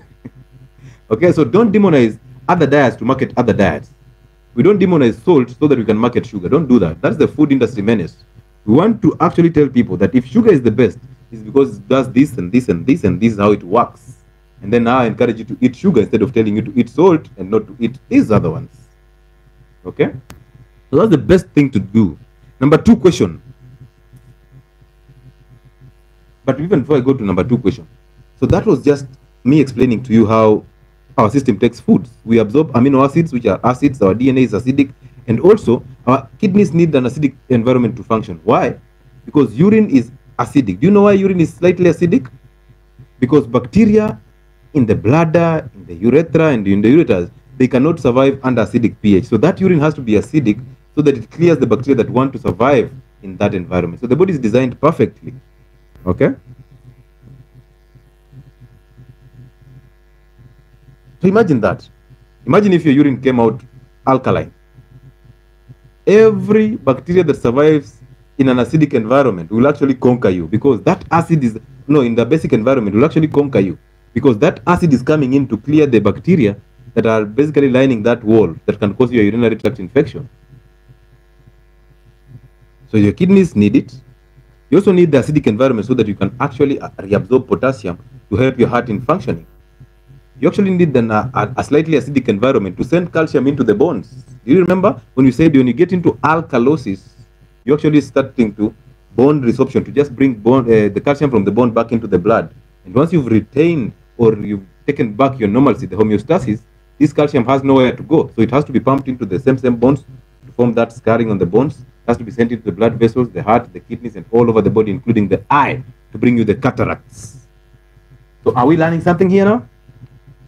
So simply remember this. For you to live a healthy life, because we are almost closing up, for you to lead a healthy life, number 1, diet is very important. Don't concentrate on carnivore diets. Don't concentrate on vegan diets or whatever. You can actually combine them because your body is the one that speaks to you. So your body will decide what you do best with. So simply combine the vegetable diets to get the nutrition from the vegetables, the vitamins, the micronutrients, to get also even that acidic pH that you want. If at all you are a vegan diet, or the alkaline pH that you want. So eat vegetables to get the fiber, get the vitamins and other minerals from that vegetable. Okay? Eat the meats so that you get the essential amino acids to make hormones and neurotransmitters and to repair your muscles. So enjoy the organ meats, enjoy all meats, red and white. Make them fatty because we don't want to overeat protein. Because when you overeat protein, you will end up converting it to glucose, and that's the problem. Thank you so much, Blessed. Eat the nuts to get the minerals and the fats from the nuts. Eat avocado as the only fruit because it has all the micronutrients that you need from a fruit. And then fast. At least give your gut time to digest, absorb, assimilate, and rest. Now cleans up. Once you do that, now you can bring in new food. And then push a prolonged fast also, so that you clean your cells from any toxins that you've taken through these diets. And then rehydrate with water and add salt, because too much hydration, you will end up getting dehydrated. Add a pinch of salt in your drinking water. Each and every time you drink that water, add a pinch of salt. And then make sure that your stress levels are near zero. Lower stress in your life. If there's a spouse stressing you, please press next. If your job or your boss is stressing you, you can do better. Your health is your first wealth. Your job is not your first wealth. Your health is your first wealth. Ease the stress so that you ease the cortisol and your body can easily adapt. Enjoy natural therapies like walking barefoot, like enjoying the sun, like taking cold showers, like fasting. Fasting is free. You will save a lot of money through fasting, actually. You don't need to eat every time. And then sleep to rest, but sleep after an exercise. Go and possibly take a walk, go to the gym and lift about 3 times a week, have a rest in between, and sleep, because you gain much when you're resting than when you're working out. That's all you need. That's all you need. Good. Let's bring in some people, and I hope we can remember this gentleman. Why do they always run away? When you ask them to request to come in, they always take the exit, the nearest exit. When you just ask them to come in for conversation, they take the nearest exit.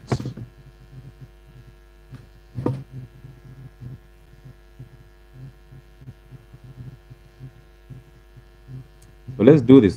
This gentleman is not coming in. I hope you can come in and have a discussion with us. So you can gain weight by eating too much protein since it turns into glucose. Yes. If you eat red meat, the system lies to you by telling you you should eat red meat, the lean red meat, lean one. They tell you that. But you see, when you eat the lean meat, you end up overeating it. That's why I told you to always eat the fatty meats, because fat is satiety and fat does not spike insulin. Fat will make you not to overeat the protein. Once you do that, period, you're good to go. Enjoy your meat. Now, before I forget, there was a question that was asked about the joint pains and meat. Red meat does not cause you joint pains. Joint pain is basically arthritis. And arthritis is inflammation of the joints. The 3 foods that cause inflammation: seed oils, wheat products, and sugar in all forms, including fruits and honey. The most interesting part about arthritis is when you eat that fruit, you absorb fructose. Fructose is, the cells don't know how to utilize fructose. So fructose will be carried all the way to the liver and it will be converted to triglycerides. Those are fats. Don't confuse triglycerides with cholesterol. They are different. That is one channel. So you start being fat. You will add weight. You start exerting a lot of pressure to your joints. That is arthritis. Number 2, there is an enzyme that is a scavenger in the liver that converts fructose to uric acid. The same sugar is killing your kidneys. So when you're taking sugar, you're killing your kidneys. When you kill your kidneys, you will have a problem with the excretion of uric acid. Now remember this, you're eating fruits, you're getting fructose. Fructose is being converted to uric acid. So the levels of uric acid in blood starts going up. But uric acid has never been a problem because it can be excreted through urine, through the kidneys. The problem is, this same sugar kills the kidneys. Therefore, excretion of this uric acid becomes a problem. Now guess what? This uric acid will be deposited in the joints, and when it crystallizes, it brings you inflammation. That is what we call gouty arthritis. So did you hear me mention meat anywhere? Yes, meat has uric acid in form of purines, but meat cannot cause you joint problems, because meat does not affect your kidneys. Because uric acid in joints that causes you inflammation is not an intake problem, is an exit problem. So if you inhibit the exit, you actually raise the amount of uric acid in your system and you become a problem in your joints. So therefore, don't blame red meat for what fruits and sugar cost you. Simply drop those and you start recovering. Good. This is D. I don't know what your name is. There's a lot of initials. Yes, how are you? You're live on air. Is it DRN or something? What is your name?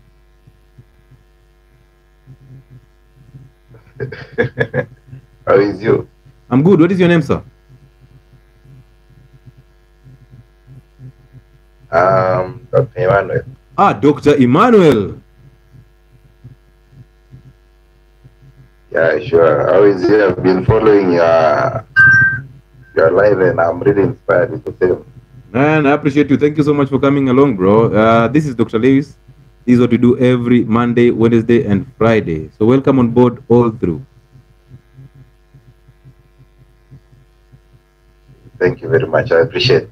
Man, I'm happy to have one doctor coming in with a bold stand and saying that we inspire them.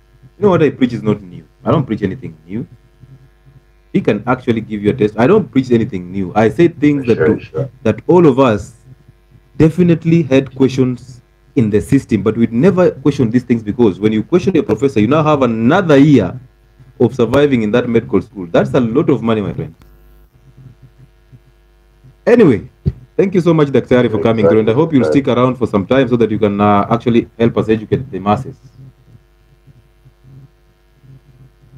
That is it. That's why I'm here. We're helping each other together. Man, I appreciate it. I'll get to you through your DM. Thanks, I appreciate it. Good, good, good. It's always a pleasure. This is the first. No, sometimes back we had another nurse who came in, and we were talking about diabetes. I don't know if you guys remember. Those who have been here for the longest period of time, they know. There was a nurse who came in, and she was arguing about insulin therapy. And no, insulin therapy has helped a lot of people. I am in the UK. My husband is a doctor. I'm like, yeah, bring your husband on board, please. We cannot have this argument which is full of emotions. Do you remember those days when we used to do the lives on Monday mornings? And then when it got hotter, she actually told me, you don't know what you're talking about, because my husband has been treating people from diabetes using insulin therapy for the longest period of time. I'm like, I had to kick her out. And then he started complaining, oh, doctor, why have you kicked her out? I'm like, that energy is too much. Somebody asked, does salty environment cause gouty arthritis? I just explained gouty arthritis. And of course, salt plays no role in gouty arthritis. Actually, salt will help you get hydration.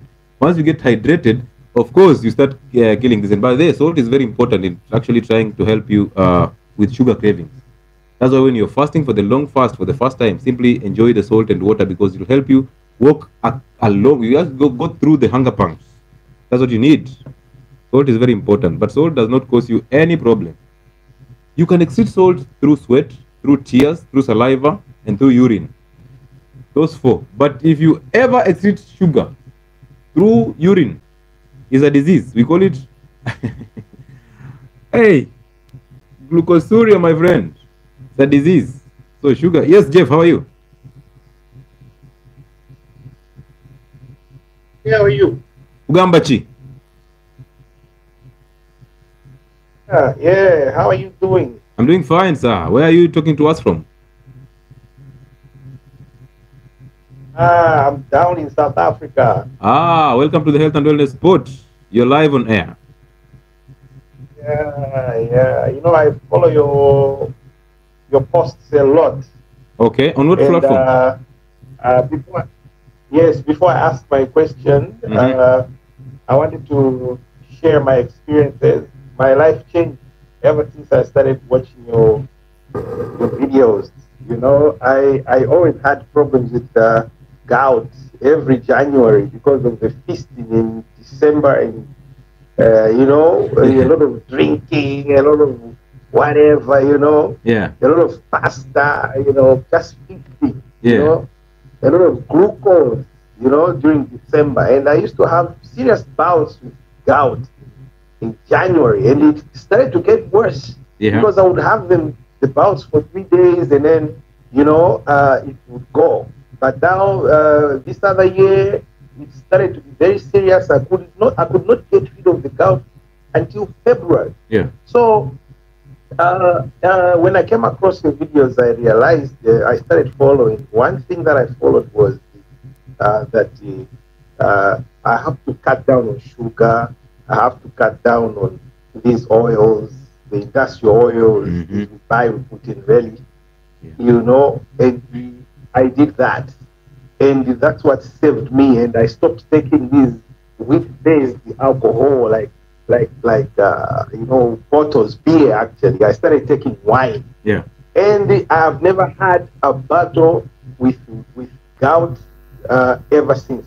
Good. I used to have very tired, painful feet and very itchy, and they were even peeling off. The skin was peeling off, but now my skin is back, and this that I'm saying here is the real truth, and I've been sharing with my friends, telling them how I beat gout never to come back again. I changed my lifestyle. You say it has to be a change in your lifestyle, not just a once-off. You have to maintain, and then couple it with exercise. And the simple exercise you recommend is just walking. And I am 54, so I don't have to go to the gym for a six-pack. I don't have to work out too hard, because I followed very well that, when you're at my age, 54, your bones, your muscles are weak, so you might be hurting yourself. You're working out like a 20-year-old or 30-year-old.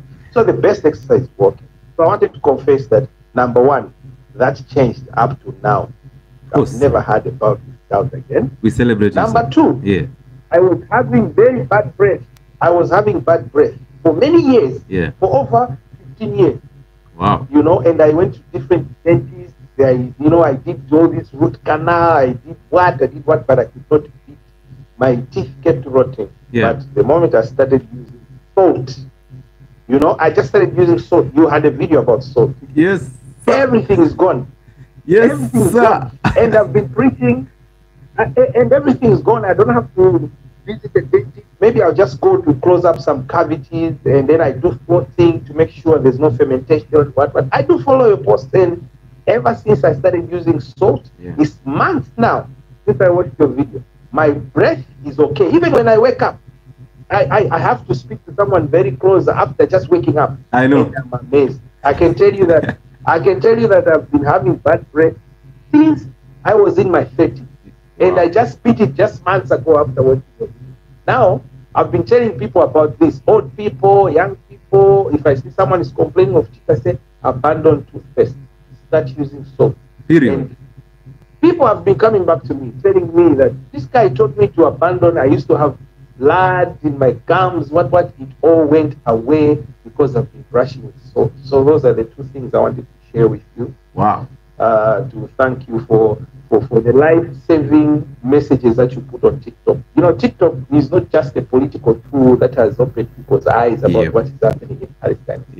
It is also an eye-opener for we have been cheated, by I remember I am an advertiser. I am in the advertising industry. And, when we were starting off in the 90s, when I go to a lawyer's office or a doctor's office, they will tell me, no, we are doctors or lawyers, we don't advertise. We are not commercial. We are medical, we are judicial, we don't advertise. But guess what?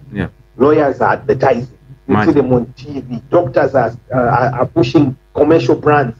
Things that were forbidden 20 years or 30 years ago. Okay? So when you started to say that some of these people have been bought off to come up with fake researches and stuff like that, I started to look back. I've been in this advertising business, and I say, oh yeah, this gentleman is saying the truth. These people have been bought off to sell lies and hook people on these medicines, on these products, and they're making billions. And some of them have already turned into trillion-dollar companies as we speak. So I wanted to thank you and ask you to please continue with this. And I know you should be ready. You might be shut down when these people start to see that what you are saying might start to change people's lives and to start eating into their profits in the future. Because, you know, there's this video I like that you put out. To be sugar consumers, you know, so that when they grow up, they should already be hooked and then they'll pass it on. So they are working on the young. Yes. You know. So anyway, I wanted to thank you so much for this, for the mouth hygiene and for the gout. You know, at my age, a lot of friends they suffer from these things, and I've been advised. Thank you so much for that one. This has been life changing for me. You know. Now I wanted to ask you a question. I was talking to a friend after advising so many people about brushing your teeth with soap. Yeah. Now, one friend said, no, I have hypertension. So I've already been warned at the hospitals that I cannot use salt because the salt is bad. It can raise my blood pressure or my sugar or something. Yes. That is it's bad. Is it true that brushing with salt for those who have hypertension, is it bad for them? Does salt affect them? Is it absorbed through the gums or whatever? I don't know. Okay, maybe you can elaborate on that. Good. Thank you so much. First of all, we celebrate you. I know most of my people, most of my followers want to kiss in the morning. But that bad and foul smell that comes in your mouth when you're waking up cannot allow you to even look at that person and you want to kiss them in the morning. That is one. Number two, these people lied to us about us not cutting trees, but they still go ahead and make activated commercial toothpaste. I always ask, where do they get the trees from? Number three, I am so glad that you healed from your gout, and people still think that gout is a chronic condition and is degenerate. It's actually progressive and you cannot reverse it. You can reverse gout without taking any medication. So we appreciate you because you took your health serious and you're back in order, bro. Exactly. Thank you. And one other thing is that you know, the most thing that you get when you're suffering from gout, a lot of people will be circulating this information that you have to stay away from the meat and stuff like that. Yeah. And when you said no, you need meat for muscle growth or muscle maintenance in your body, especially when you're growing up. You need protein. Yeah. And you know, I'm back on eating meat. I eat meat the way I want. Enjoy it. And I don't have problems with gout. Yes, no problems with joints. I have eggs every morning. Yeah. You know, my dad was like, no eggs to contribute to blood pressure. So I've been having eggs every morning. I make sure I have a tray of eggs. Yeah. And I am enjoying the protein and it's not affecting me. It's not affecting me. And that's another one thing I wanted to add on that. And you're a true follower. So let me answer your two questions. Number one is this one that your dad started selling you fear because he had already bought fear from the health system. Cholesterol has never been a problem. Cholesterol cannot cause you hypertension. What causes you problems is sugar, seed oils, and wheat products. Cholesterol just comes in to fix the problem, that is inflammation in the system. But we blame cholesterol for what sugar cost us. So if you clear cholesterol but you don't clear the sugar, you're wasting time. Number two, on the salt causing hypertension, that is a serious lie. There is something called the RAS system, renin, angiotensin, aldosterone system. This is a system that the kidney uses to actually neutralize or normalize your blood pressure. Now, the one who actually came up with that system is a professor called Guyton, and he went ahead and wrote the pharmacology textbooks that we use in medical courses and in pharmacy courses. But this gentleman was very clear, only that it was never taken serious. So they took a very small portion of his study and put it in the syllabus to brainwash the masses so that they can justify sugar and demonize salt. Now, sugar kills the kidneys. Once sugar kills the kidneys, you are unable to control blood pressure because the kidneys are the ones that control blood pressure. But they wanted that sugar to continue because 90 and up to 99% of food industry products are loaded with sugar.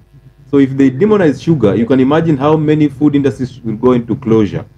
So they cannot allow that. And they know, again, if you continue eating sugar and the foods that are coming from the industries, 7 years down the line, you'll go back to find solutions to the big pharma. So they create the problem and then they create the solution. So this is the reality. Salt can leave the body through urine, it can leave the body through sweat, it can leave the body through saliva and through tears. Those are 4 exits of salt. But salt can only get through into the body through the mouth. So one entry and 4 exits. So there is no way you can overeat salt because your taste buds cannot allow you to overeat salt. That is one. Number two, if you eat that much salt, it's the role of the kidneys to excrete excess of it. So the kidneys will clear it through urine. Okay? Therefore, you cannot get into hypertensive state just because you ate salt. The problem is not in eating the salt. The problem is the organ that excretes salt, if it is altered or destroyed, which is the kidney, and that organ is destroyed by sugar. So if we want to actually enjoy salt, we have to drop the sugar, because the sugar will actually hinder our excretion of salt. So salt has never and will never cause you hypertension. What causes hypertension is the sugar. So stop demonizing salt to enjoy sugar. Again, salt will only cause up to 1 or 2 millimeters of mercury increase in blood pressure if at all you have functional kidneys. So unless you're confirmed to be stage 4 or stage 5 kidney failure, when you're on dialysis or when you are awaiting a transplant, that's the only time you avoid salt, because you cannot excrete it from the system, and that's when it starts raising your blood pressure. But when you have functional kidneys, why would you avoid salt when the kidneys have a role of excreting excess salt in the system, and then they have a role of absorbing or reabsorbing salt if in the system salt is less? So don't fall for that lie. Enjoy your salt and drop the sugar. Thank you so much. I really would like to urge you to do a video specifically on this topic. Good. So that I can share with my friends.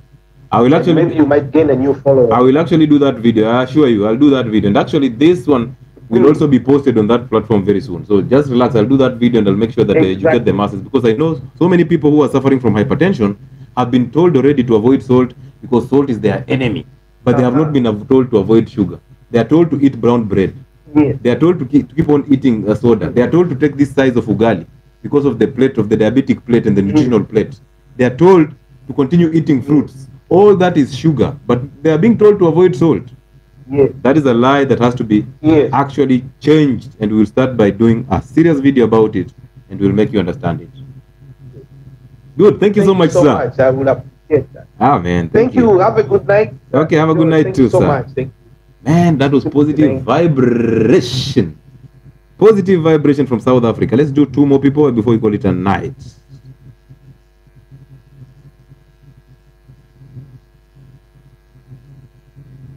I'm going to Traore, Marian, and then Jaylene, then we call it night. By the way, I was almost beaten for telling a doc that HDL and LDL aren't cholesterol. Rather, they are carriers. This is Blackman King. Yes. HDL and LDL are not types of cholesterol, they are carriers of cholesterol. So you cannot blame the vehicles that carry cholesterol. You cannot. They are carriers of cholesterol. There's only one type of cholesterol. When you carry it from the liver towards the inflamed site, that is LDL, the one that they call the dangerous cholesterol. When you carry it from the liver back, from the inflamed sites back to the liver, that is HDL. Those are vehicles. Those are not types of cholesterol. Yes, Marian.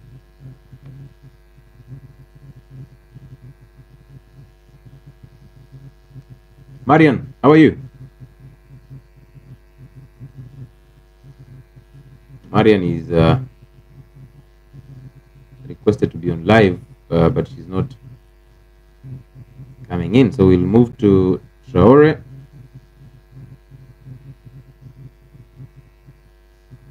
Oh man.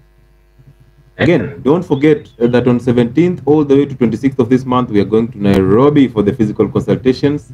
Use the contact that is posted on the platform that is pinned. If you've not seen it, it is 0707 074722.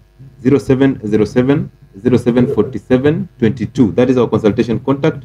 Use that contact to book an online appointment. You can also use it to book a physical appointment that is going to happen from 17th all the way to 26th of this month. Again, there is a weight loss group that is starting from 15th of this month, going for 3 months.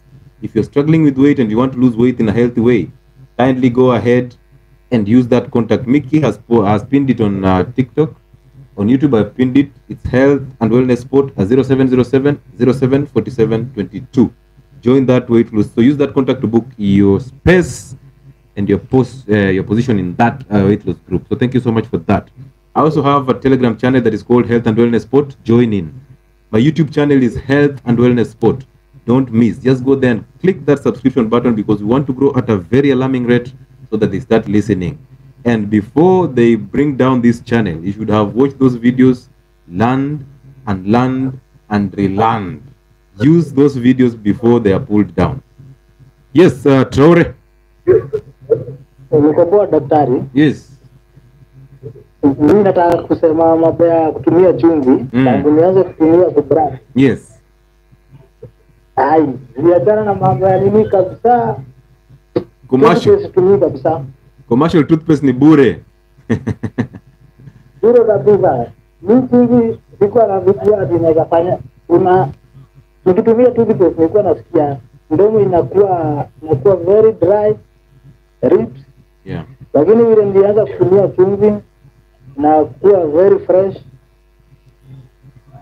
the whole day. So masomo yako tunaifuatilia sana. Thank you so much. So let me tell you something about this commercial toothpaste. Number one, commercial toothpaste have fluoride. That fluoride will cause calcification of your pineal gland, and that will start causing you loss of sleep. That is one. Number two, on that commercial toothpaste, it's actually written on a warning that says do not use it in children below 6 years. But we use them from the time we are 2 years. And then they say, if you ingest more than enough or more than it's supposed to be used for brushing, of which they have not told you how much should be used for brushing, you should contact a poison center. In Kenya, the poison center is the Pharmacy and Poisons Board, I suppose. So if it's the Pharmacy and Poisons Board, imagine going to report to the Pharmacy and Poisons Board that I used this commercial toothpaste and it brought me problems. You will wait for a whole year before you get any response, if at all you're lucky to get one. Number three, these people are very bright. When they heard us talking about fluoridated toothpaste causing liver problems and causing a lack of sleep, they designed a toothpaste that is activated charcoal. They even colored it black. And now everybody has run to that toothpaste thinking that that is activated charcoal. My friend, there is no charcoal in that toothpaste. Run away from it. Run away from commercial toothpaste. And if at all you've never tried salt, simply take salt, dissolve it in water, or take salt on a toothbrush and use it to brush your teeth tonight. And if you wake up tomorrow with a filthy or foul mouth, please tell us, give us a testimony here about that. Again, remember, when you brush teeth with that commercial toothpaste, in the morning you'll wake up with a very, very filthy mouth with a lot of biofilm in your mouth because you actually destroy the bacteria in your mouth. And this bacteria exists to help you digest food, to help you maintain the pH of the mouth, to help you actually clean the system in your mouth. So therefore, when you use that activated, commercial toothpaste, or when you use that commercial mouthwash, I see all of you gargling mouthwashes, you're actually going to destabilize the bacteria in your mouth, and you'll end up having a lot of problems in future. So simply, if you have a bad or foul smell in your mouth, go to the dentist and see if you have the tonsil stones. Let them get removed. Start using salt to brush your teeth, and then just go on a 1 meal a day or 2 meals a day. And then reduce on the amounts of carbohydrates, because when you eat those carbohydrates and the sugars, these are the foods that the bacteria in your mouth use to ferment to give you the acids that actually leach out the enamel in your tooth. Remember, enamel is basically calcium. So they leach that calcium out of your tooth and you start having tooth decay. So again, from within, when you eat those sugars, you start messing your tooth from within because the sugar starts to kill the root of the tooth. Now you start having dental decay and oral problems. You start having halitosis, which is basically a very foul smell in your mouth. Start using salt. Thank you so much. Keep going, Traore. Daktari, na hiyo ingine nataka kuongeza ya mayai about the eggs. Yes. Sio mtoto nilikuwa naambiwa mambo ya sijui utafaint, sijui utafanya nini. Saa hii napiga hadi 6. Aliko tu sawa. Na hujafaint. Bro, alafu they are very clean. Do you know what they say about eggs, bro? Yeah. Where I'm working right now, they tell me that if you feed children with eggs, one, they will have delayed speech, and number two, they will delay walking. So that is a problem because they have been brainwashed and conditioned to think that eggs for children. And now you can imagine being set up from the way you started being a child. This child grows up thinking that eggs are very bad to them. They delay speech in children. Eggs will delay walking in children. And as you grow older, you're told if you eat eggs, you'll get cholesterol. When you get cholesterol, you'll have hypertension and heart attack. Bro, they lie to you from the time you're a young kid until you get into your grave. Since childhood, Yeah. Enjoy your eggs and eat them plenty. Hata hizo 6 ongeza zifike 8. I appreciate, bro. Keep spreading our gospel all over, bro. We appreciate that you're part of us. Thank you very much. Asante sana, usiku mwema bro. Wow, these are the tests. I did not pay anybody. How can I even pay somebody in South Africa? How can I pay this gentleman by just selecting them randomly? This is the last person that I'm doing tonight before we call it a night. I'll take Jaylin. So your child is told to drop eggs because they will delay speech, but the same child is told to continue drinking soda and those drinks that will boost their blood, and keep eating sweets and biscuits, and take those products that are called the nuts. Mickey knows them very well. The ones that they use for nutrition benefits that have a lot of sugar and soy. And then this child ends up having a very, very shrinking brain, ends up having a lot of estrogen. They cannot erect when they get into teenagehood. They have a lot of estrogen in their system. They get into estrogen dominance, pimples all over, bad skin, and hormonal imbalances. So they are told to drop eggs but eat the products. Drop food and eat products. That's the message in the hospitals. So when these kids eat these bad foods, these margarines, and all these soy products, they start getting ADHD, attention deficit hyperactive disorders. Then when you get ADHD, guess what is going to happen? There's always a drug for that child for ADHD and anxiety. Now your child is just active, running all over, but they're telling you this is a disease. And when they put it in a syllabus, you believe it. And then they make you believe it by selling you the fear. Now there's a drug for that fear. Jaylin.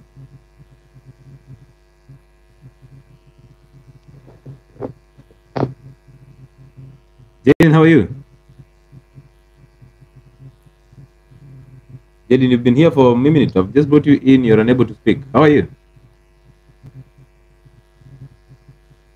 Good. So Jaylin is unable to tell us anything. I think she requested by just chance. Let's talk to the last person then to replace Jaylin, and then we call it a night. So guys, thank you so much for being here. Thank you for taking your time to just stick around for the last 2 hours to just have this live. Share this live so that people can watch it. I know how tiresome it is to watch a 2-hour live on a public Wi-Fi. Yes, Triza.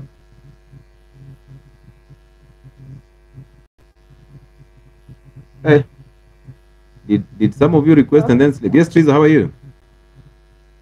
Good, how are you? I'm doing fine. I must admit that information is power. Wow. And at times, they say as the Bible says, people perish because of lack of information or knowledge. So definitely, I'd like to say, the time I started listening to you, that is when I got a breakthrough in terms of weight loss. Okay. I never thought I would get out of from the weighing from 80 to 70 something now to 69. Ooh. Within a span of 3 months. You know what I mean? Wow. Wow. There's a video I saw from you. You were talking about you were giving information on fasting. Yes. And yes, I would say I thought it was very hard for me to do so. There's one that you gave a challenge of doing, was it 40, 46, no, 42 Yes, I did hours. a 42 hours, yes, yeah. Yeah, I think that have been a success to me. That is what have been breaking even for me. So thank you so much. Wow. Man, listen to that. Like literally, man. Listen, you not only did you lose weight, you lost estrogen. Estrogen is a source of emotions, anger, and all these issues that arise in women, including fibroids, endometriosis, hormonal imbalances, infertility, weight gain, thyroid issues, heart disease, and weak bones. Imagine all those being loaded in your fat cells. So when you lose weight, you not only develop the consistency, the discipline, and the ability to say no to people who want you to eat crappy foods. You actually develop a strong mindset. You actually lose the estrogen. You actually start looking younger and fitter, and that is what we inspire people to do. I am so glad that you took a bold stand to just follow what we say. I know it is not easy. I struggled with my own addictions of soda and chapati, and I know how difficult it is to reverse these things. But immediately you see yourself losing 1 kg, that is motivation enough to push even harder. So I am proud of you, and I hope you continue doing that, because this is your new way of living. Health does not stop just because you lost weight. You need to understand that you need to maintain that weight, and again, your body will start building up healthy weight, and that is what we need for health. Thank you so much for coming through and sharing your experience. May God take you through, and may you be blessed. I appreciate and celebrate you, Teresa. In health. On that, I remember you talking about gym. Yes. I really had a very wrong perspective of like I have to go to gym each and every day. Yeah. But I think that was a wrong perception. You said we only need 1 hour in that gym, yeah, which contributes to probably 15%. That is the point. Of one losing weight. Yeah. You know, I had that mentality that I'll be going to the gym and definitely without even checking on my diet, maybe I'll be able to reach to my target. But yes, my eyes were opened, and I don't take more than 1 hour at the gym. I don't go running through that treadmill Yes, the entire 1 hour, 15 minutes. That is what you recommended. I think yes, I got helped. Man, even the honesty in your voice tells it all.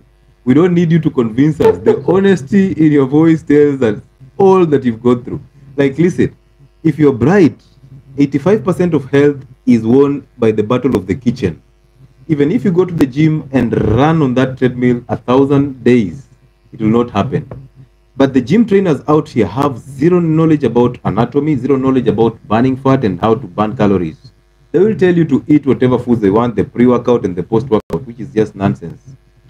And when you go to the gym, you have not gone to the gym to get a chest or to lose weight. You've just gone to the gym to tone and maintain a healthy life. You're actually going to the gym to mimic the activities that we used to do traditionally that we don't do now. Because nobody goes to the shamba to come out with a bicep. Nobody goes to the farm to come up with a big chest. Everybody goes there to do their work. So the gym is designed to bring those activities that we used to do traditionally into the present day.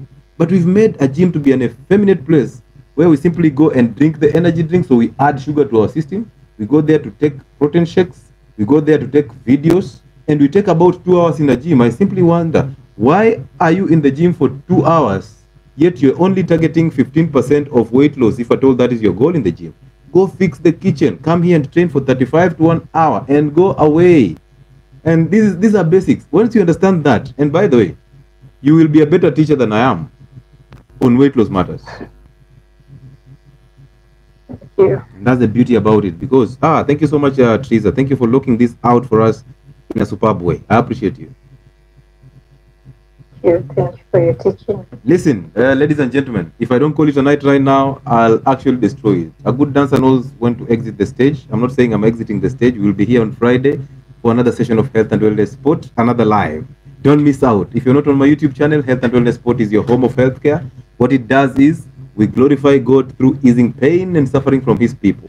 All those testimonies that we are getting are not my doing. They are because God put in us a special knowledge to just drop it to you. And once you adapt it, you heal. We bridge the gap between healthcare and the general public.